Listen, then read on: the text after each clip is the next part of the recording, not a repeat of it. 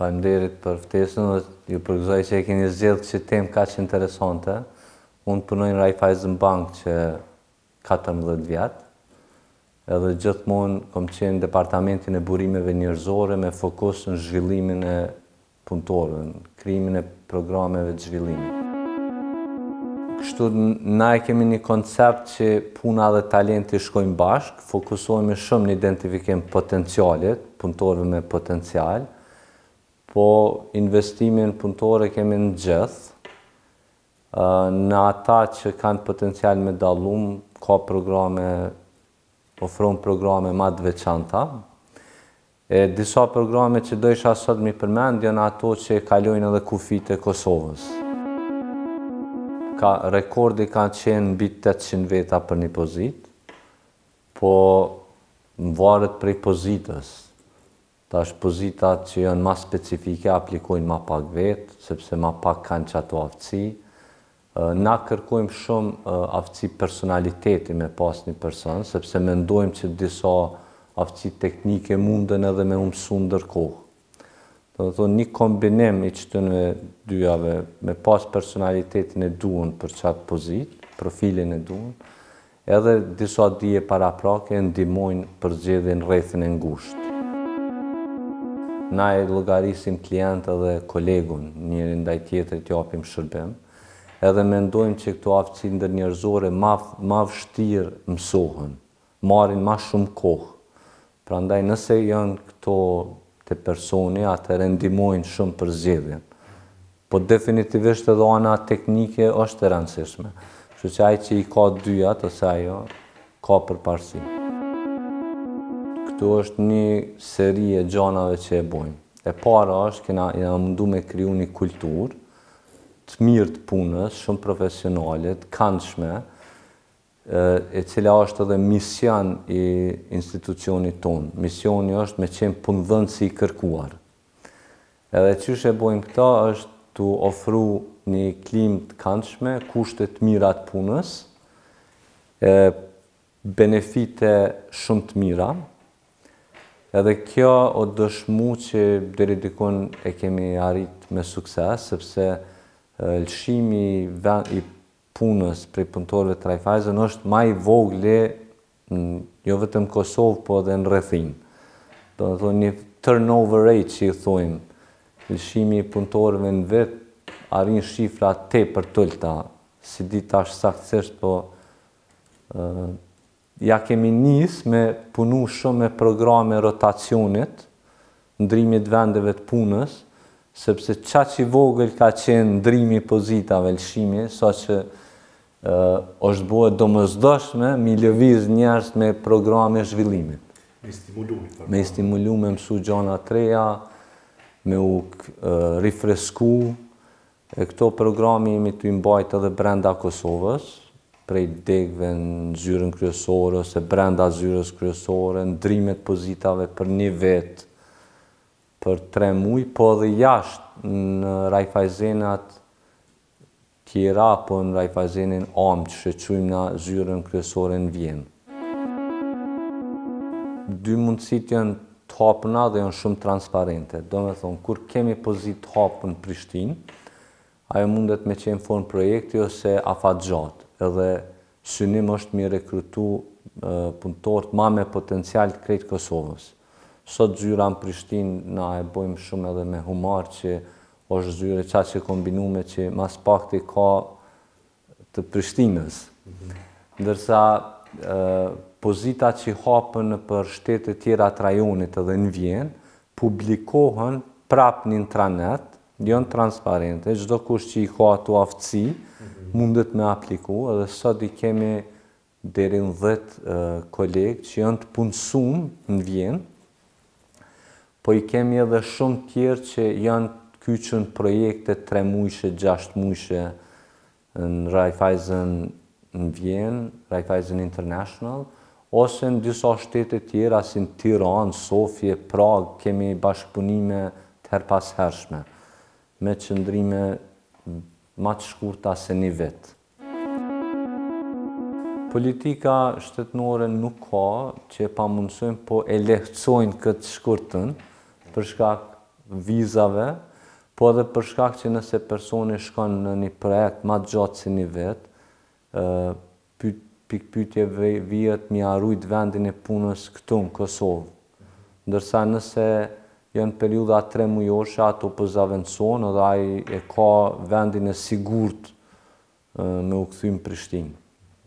Mandej vendoset prapë në bashkëpunim me zyrën tonë në Vjenë, çfarë përshtypje ka lënë, çka i ka aspiratat kolegu këtu i Kosovës, edhe gjithmonë në bashkëpunim vendoset ku ka me vazhdu karrierën, ku bjen ma shumë benefite.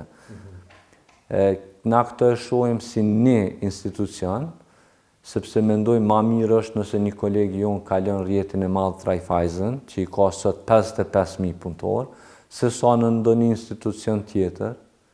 Kemi pas edhe raste tilla, sidomos në fushën e IT-s apo financave, kur kolegët tanë shumë dallum, për shkak aftësive tyre të veçanta që i kanë fitu qoftë jashtë Raiffeisen ose brenda gjatë përvojës tyre, janë targetu, janë synu dhe janë marrë prej kompanive në Gjermani, sot janë atje, po jemi krenar edhe me këto se kena ndihmu ati personit në atë zhvillim.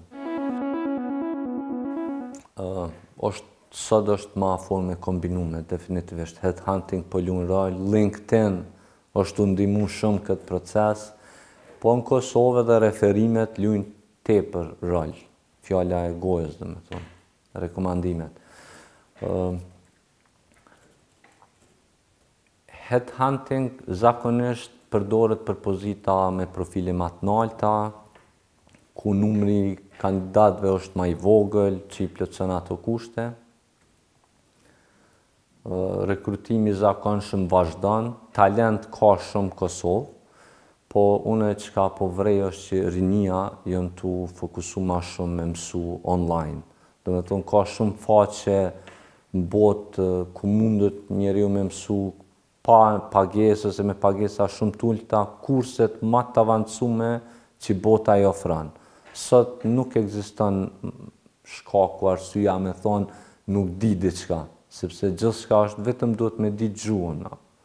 Gjuhën angleze dhe rrugët janë të hapuna. Unë e shoh që pengesa ma shumë mindset mendore, po.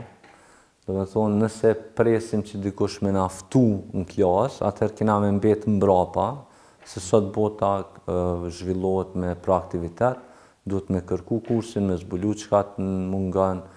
Edhe në Raiffeisen kemi fillu me kurse online, po presim që kanë mu intensifiku në mujtë të ardhshëm. Iniciativa e njerëzve është u rrit, se po e shohin që nëse mësojnë vetë, investojnë pak kohë, pare pak, mund i hapin vetës rrugë ma shumë karrierë. Edhe i asigurojnë vendin ekzistus vetës ma mirë, po. Po shumë pyetje kështu e duan, që është një sistem nëse përmenon qëta waiting list. Do me thonë, na e kryojmë një listë të aplikantëve që mendojmë që në të ardhmen mund me na u bashkangjit. Edhe është shumë interesant kur i ftojmë, ajo është kënaqësia më e madhe për individin, sepse kjo e garanton që një koncept që nuk ka punësim me të njofshëm, është në bazë meritës, dikush të mban ty në listë, plot benefite ka dhe rrit besimin të institucionit. Ja rekomandoj çdo institucionit. Këto se kemi bo deri tash, diçka ngjajshëm atyre që kanë apliku, ose kanë bo për praktik, me thonë. Ju kemi lëshu konfirmimet praktikës, ju kemi dhonë vlerësim për punën e tëne, referenca, krejt këto me shpresë që ju ndihmojnë punësimet të ardhshme. Po fatkeqësisht nuk ka ekzistu një kësi bashkëpunimi mes institucioneve që mi ndihmu njëra tjetër, sidomos nëse nuk janë konflikt interesi, nëse nuk ka njëjta industri. Kështu, nëse ideja po m'pëlqen, po nuk ka qenë erë në tavolinë për të diskutuar. Të lashe që nuk ka përcejt nuk ka, po janë këto devizë si gjithë e dim, do me thonë procesi merë ma shumë kohë, duhet me u përgatit ma herët, me u paralajmëru çdo gjë ma herët. Ndonjëherë kjo është e mirë sepse krijon një zaventësim për kolegun që lëviz, do me thonë çdo e mirë ka një të keqe dhe anasjelltas. Po besoj që nëse vizat na heqen, bëhet liberalizimi i vizave, në tashëm numrive që ka mushtu, se dhe kolegët vjen e kanë këto sfidë, do të thonë duhen me na lajmëru me një proces krejt tjetër, edhe duhen me arsyetu pse është zgjedh dikush prej një rajoni, do me thonë duhemi me kallëzu aftësi shumë të veçanta nëse zgjidhemi për me punu në projekt ose në punë afatgjatë në shtetet përreth, në shtetet e Bashkimit Evropian. Po definitivisht unë e kështu edhe çka shoh jashtë Raiffeisen, vrej që ka shqiptarët ose popullin Kosovë ka shumë aftësi për gjuhë të huaja. Janë me moshë të re dhe janë shumë të prirur ka IT, në të thonë industria teknologjike.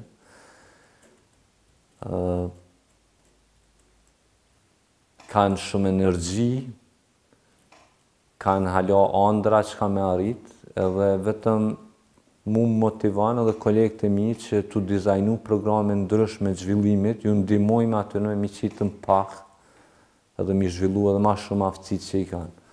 Që kjo është një prej arsyeve që nuk e kom ndru profilin e punës, që shumë vjetë. Se ajo energjia më kthehet, sa japa që dhe marrë prej kandidatëve të ri në klasa apo gjatë rekrutimeve ndryshme, studentëve, shumë motivuse.